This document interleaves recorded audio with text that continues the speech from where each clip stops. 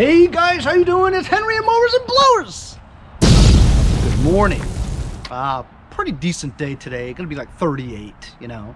So as you can see, a lot of that 16 inches of snow we got a week or so ago started to melt big time. So you can see the lawn now, streets are clear, whatever, and well, there's no snow in the horizon. So hey, no matter what, I'm very stoked about the snowstorm because I was able to try out all three of the snow blowers that I had in my inventory. I didn't get to bring out my 1333 Monster Beast because I've had the errands to, you know, to use. So I probably won't be using it. I've had a bunch of offers from my errands, the 1128, and I've gotten as much as $800. But do you guys think $800 is gonna do it? I have it listed for $1275. I know $1275 is kind of a reach, but I want to get at least, I want to say like $1,200 for it, because I like that thing so much. I like it better than my Beast. I think I might sell my Beast. But anyway, the Honda worked great, and the Craftsman, it's what it is. It's a Craftsman single stage. Doesn't really throw snow very well, but it'll work for some people with small driveways, you know? So anyway, that's all I have. And the Lively, the electric one that I had, you guys remember this from last year? This thing, for a single stage, fully electric snowblower, actually does powder extremely well. Throws it very far. Further than the Craftsman single stage gas one that I have. So that's all I have right now in terms of snowblowers. Only the shitty Craftsman. This Honda HS520 is absolutely fantastic. This Aaron's, of course, which I love, and I think I might keep because it has the heated grips. It's the only one I have with heated grips. Only heated grip snowblower I've ever had. Anyway, so I tried the battery in here a few times, and it wouldn't work. It wouldn't charge.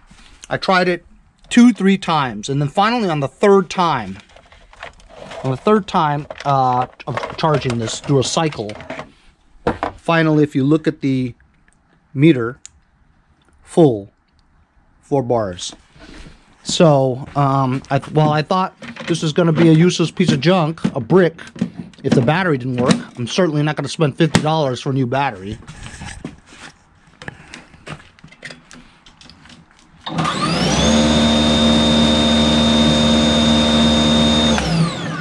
So now this thing's good to go too.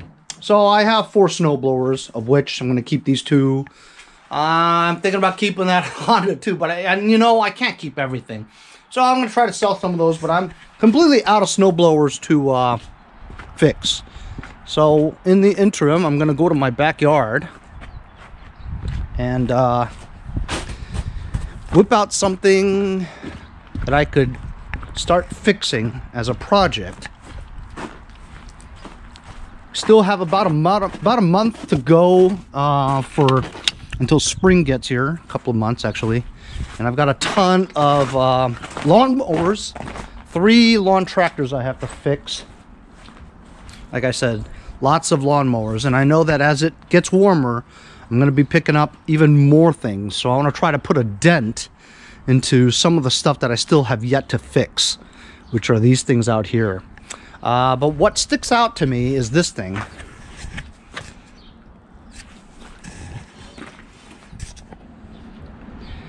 This is a Craftsman tiller. Some people call it rototiller. Roto meaning rotation, right? Usually a small handheld tiller. It's just like a claw. You could till the ground. Motorized one that rotates is a rototiller. The only other rototiller I've ever had, I believe, is a Ryobi that I fixed and sold for about 150 bucks. And that was a small one. This one is in very good condition with the exception of surface rust along the tines, I guess you want to call it. I don't believe these are bent out of shape. I think they're just bent that way on purpose, you know. Because the bend is consistent with the other side. So I'm thinking that the blades are supposed to be bent that way. You know what I mean by consistent? It's exactly the same bend on the other side. So I know that the tines are good, with the exception of some dried grass and roots that are stuck along the rotating shaft. This is the older Craftsman Briggs & Stratton 5.5 horsepower engine. I'm not looking forward to it. Why? Because the gas tanks in this is metal, and it's usually always rusted on the inside. Plus, the carburetor is somewhat of a pulsajet type carburetor, where there's the sucking straw goes all the way down here and sucks up the fuel up there, kind of like those push mowers, you know. But it's a pain in the ass to work on because there's diaphragms in it, and also the linkage is kind of tricky because it goes from here all the way to the bottom too, and to remove all this stuff is kind of a pain in the butt. What you notice here is that there's no pull rope. Pull rope is sitting right there. So what I'm thinking is that this is a good condition rototiller. A big one, you know what I mean? This is a big rototiller. Not the biggest, but it's pretty big. I'm thinking the guy was using it or wanted to use it, and it was running just fine before, because like you could see, it's in good shape. Like, probably hardly used too much. And that the pull rope came out, and he stopped using it and threw it out. So if you just fix the pull rope, hopefully everything should be good. To fix this pull rope, as you can see, the recoil starter is riveted onto the engine cover. You have to remove the entire engine cover to get the pull rope back in here. We're going to do that today.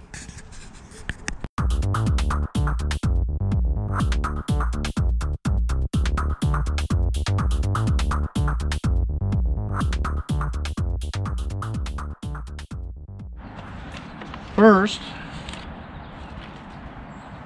I got a letter here from, "Hey Henry, I just wanted to start off by saying thank you for the hard work you put into having such an awesome channel.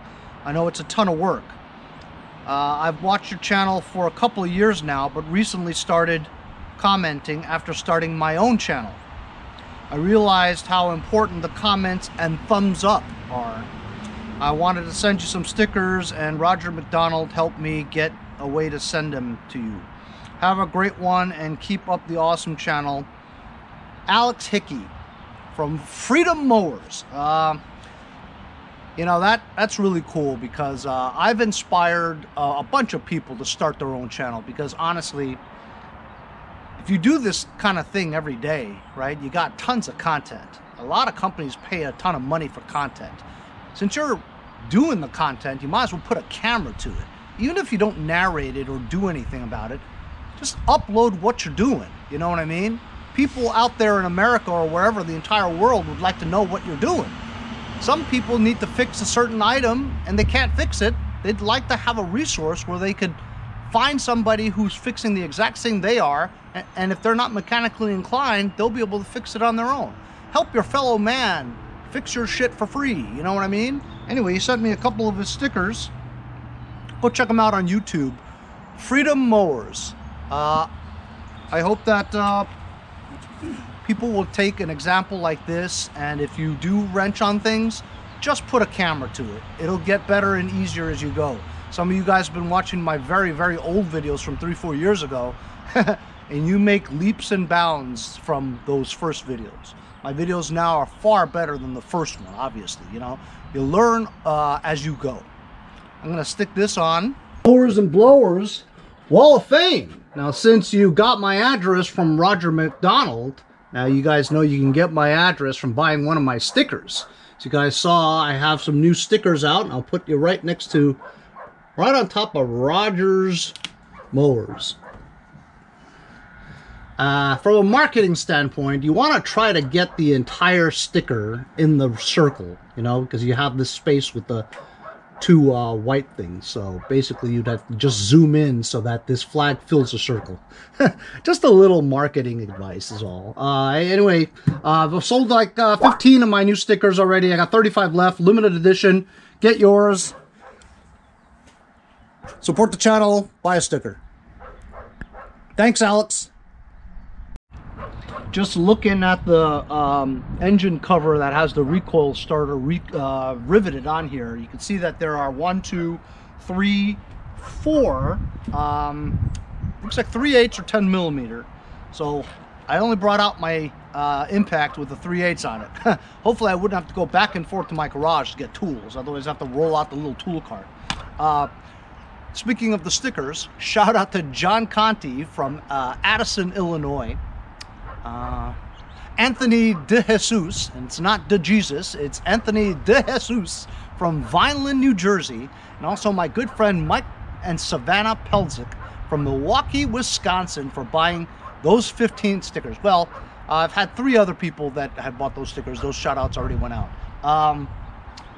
Remember, when you buy a sticker, if you have a business or a YouTube channel, you know that I'm gonna shout you out. Isn't that worth the price of a sticker? Also, it supports the channel.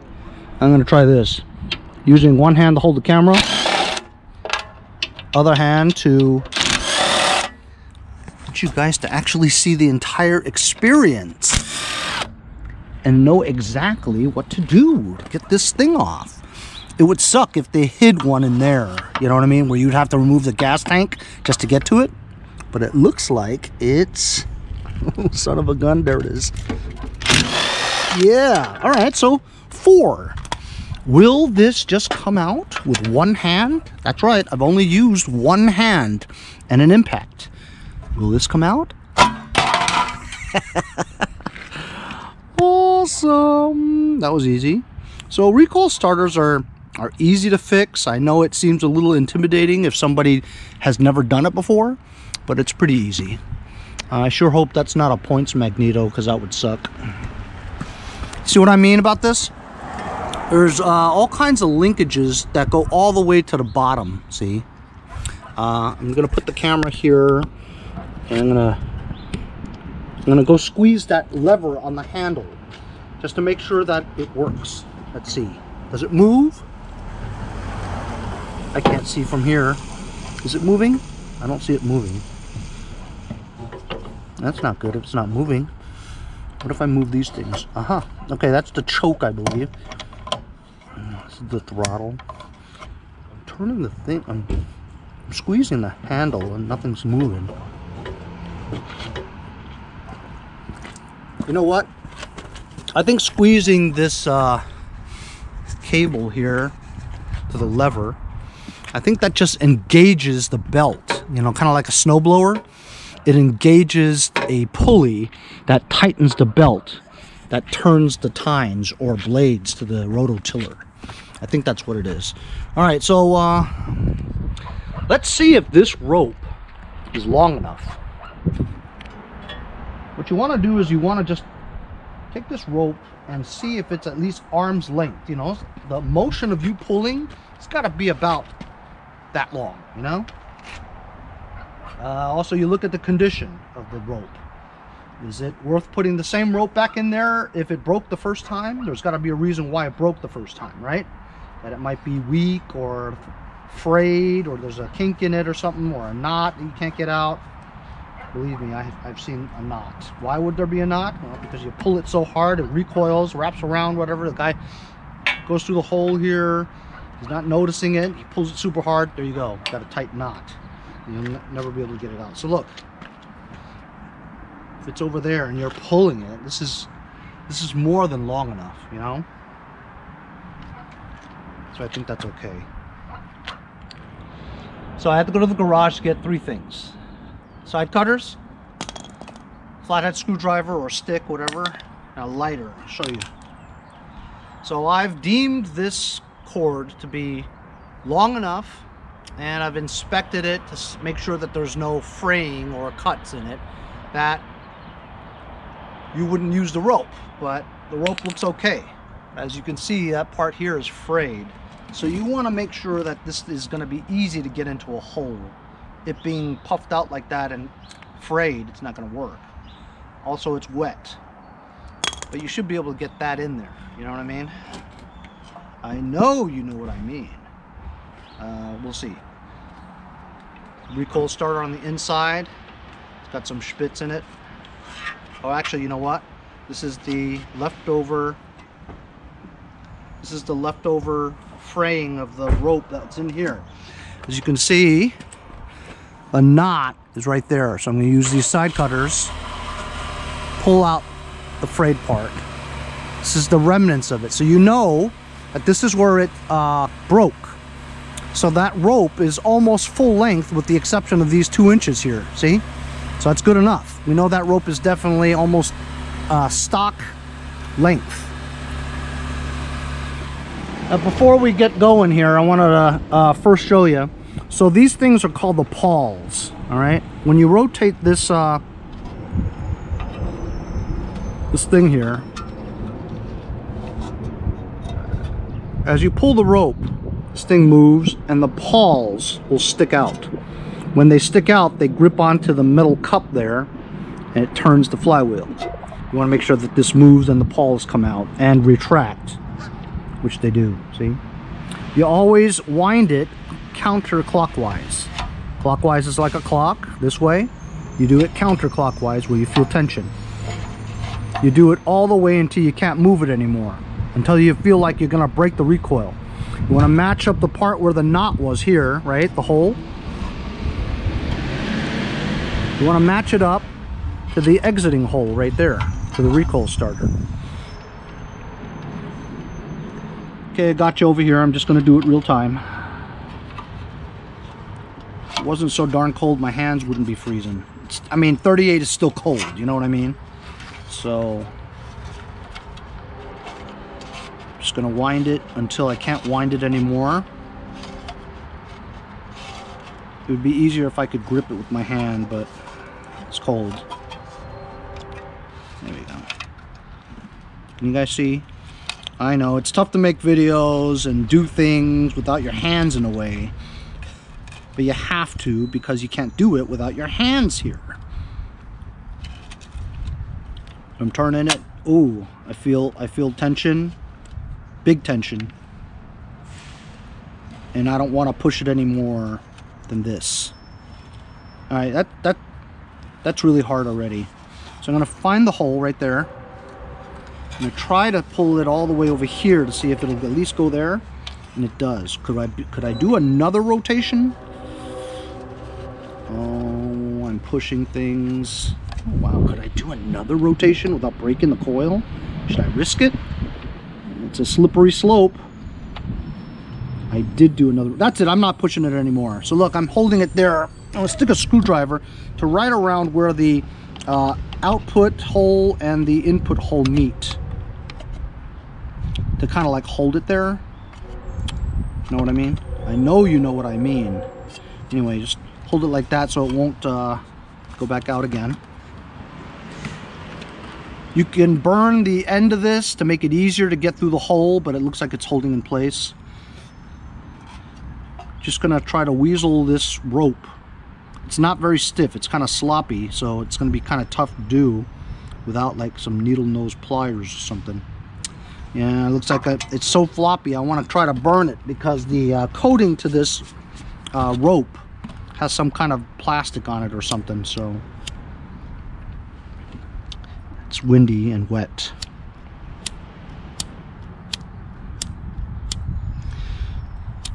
Let me go in the garage and do this. This thing is saturated with water, it wouldn't burn, so this will have to do. But I did get some, when I was in the garage, I did get some needle nose, so I can try to at least vertically put it in here like that. I'm trying to show you guys without putting my hand there too. See how it's fraying now? I have to burn that end, otherwise it's not going to work. Darn it. So the rope is just soggy of water, so that didn't work. I'm putting some electrical tape on the tip here, twisting it so that it's sharp, you know, like a needle. And I was putting it in through the rear, but that's assuming that I didn't already have a handle on it. So since we have the handle on it already, I'll just stick it through this side. Line it up. There we go. I see it. Grip it without pulling the tape out. There we go. Now we got the rope through here. Rip the tape off. Make a knot. Listen, I know the K is silent, but why do you even put it there then if it's, I guess it's to identify the difference between I'm not going to school or tying the knot. but I'll just differentiate that by saying I'm making a kanat. There we go. So then you pull it, and there we go. It's stopped, right? The kanat is big enough that it won't go through. Take the screwdriver out. Let it recoil itself all the way through slowly, so that it doesn't overlap each other. The rope, I mean. There we go. Now our rope has been restrung. It's a little stiff, so I'm going to get some penetrating oil and spray it. Oh, it's so cold it's frozen. See? Anyway, I'm just going to spray all in there and all in there. Got this Bow Shield T9. Rust and corrosion protection and waterproof lubricant. That's exactly what we need.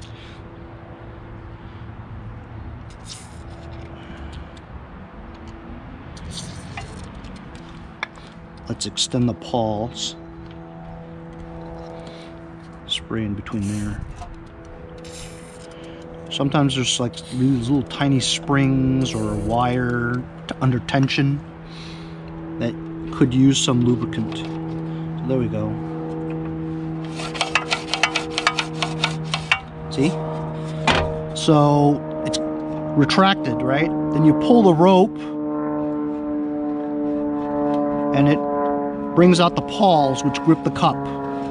When you're done pulling it, you let go and it automatically goes back in again. That's how it all works. Still a little stiff, so it's making a little bit of friction between the recoil starter grill, if you will.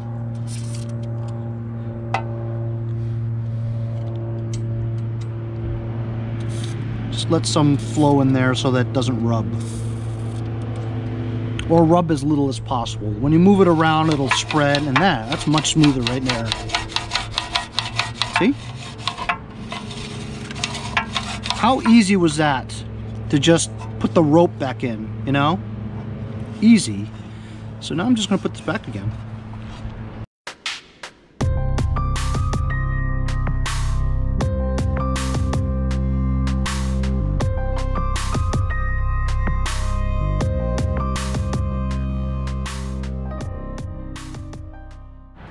So we put the engine cover on, got the pull rope worked out. Just give it a couple of pulls to see if it rotates, and it does, and you can feel that there's compression too. Smooth, pretty smooth. That's right, I drop my phone on a regular basis. Let's check out the gassage. I'm afraid to even look.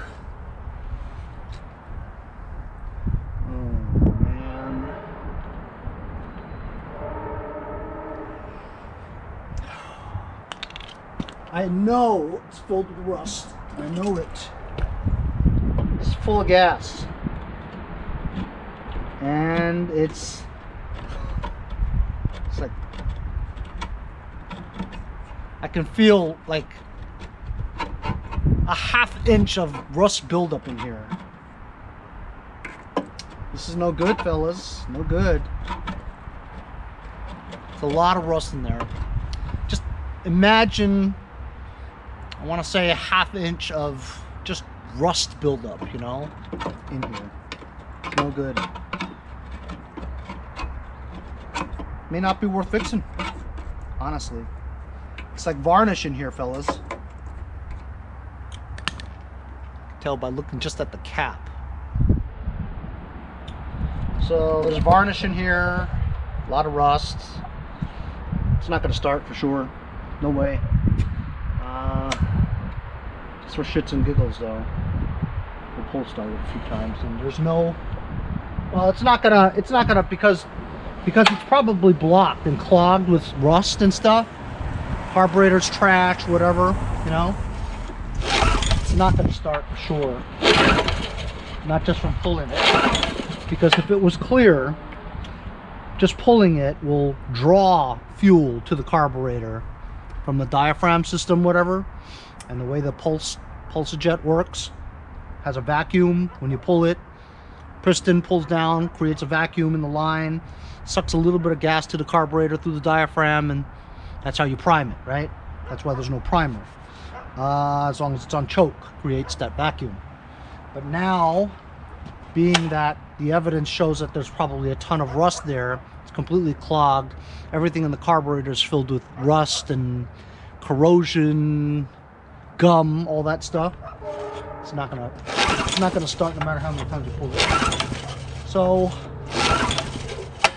just to see, let's spray some go-go juice in the carburetor by removing the air cleaner cover.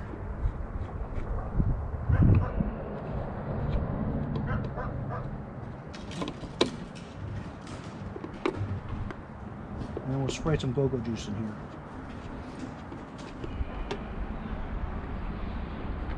There's the air filter cover. Has a decent looking, I mean, you've seen worse, right? Decent looking air cleaner. And it's, you know, it's relatively clean. See some gas or exhaust there where the hole is, see? I'm gonna spray some 50% ether Sure Start. It's a new product from my friends over at Lucas Oil Products. It's like starting fluid.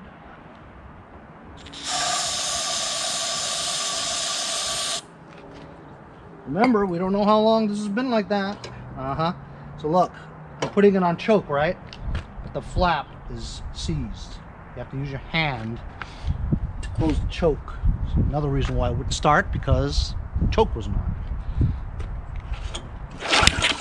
Ooh, you heard that? A spark.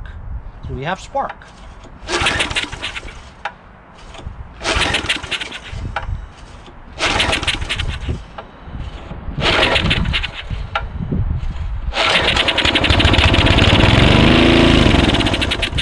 Hey, all right.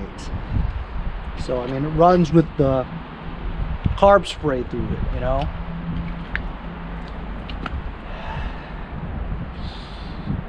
Do you know what it's going to take to get this going? Removal of this entire assembly, gas tank most important, right? Got to take the gas tank off and grind the inside of it so that there's no more rust.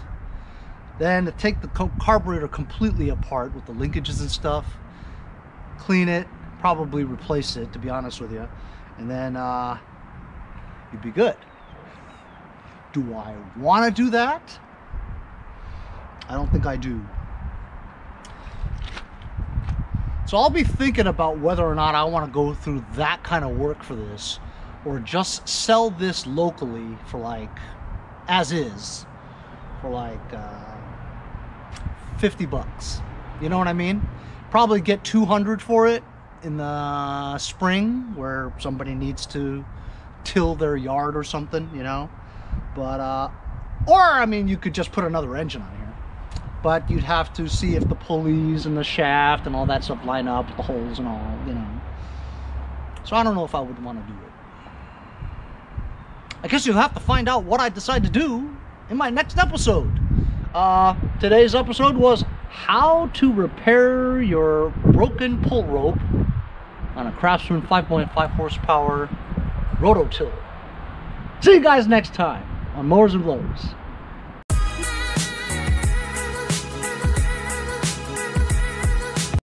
Hey, I'm Andy from Jericho. See you guys next time on Mowers and Blowers. Hey, if you guys enjoyed the video, remember to give me a like. Also, comment below. Subscribe. Remember, it doesn't cost anything to subscribe. It's free, right? Also, hit that little bell. That way you'll get post notifications whenever there's a new video, and you won't miss out on any of them. Remember to follow my Instagram and Facebook, as well as, if you'd like to donate $1 or $2, paypal.me/mowersandblowers. Really appreciate all the support. Also, to keep the videos coming every day, support the channel. Bye.